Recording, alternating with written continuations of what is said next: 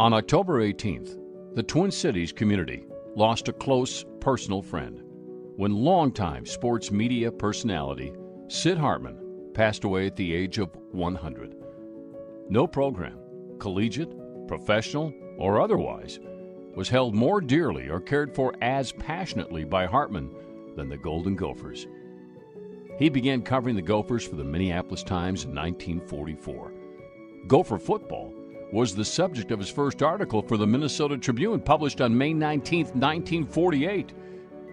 It was the beginning of a beautiful friendship between Hartman and his home state, a relationship that lasted more than 75 years. From Bernie Bierman to P.J. Fleck and every coach in between, Hartman covered the Gophers with unwavering dedication and passion.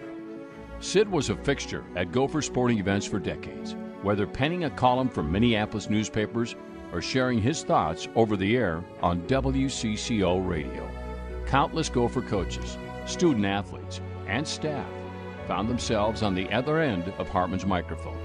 Almost all of them became one of Sid's many close personal friends. His columns entertained and educated, but more than anything else, he always delivered the news.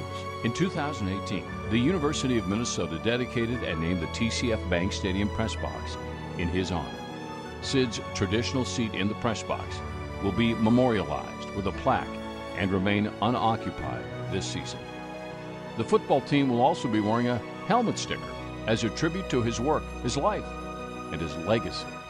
The University of Minnesota offers their sincere condolences to the Hartman family. There will never be another Sid Hartman.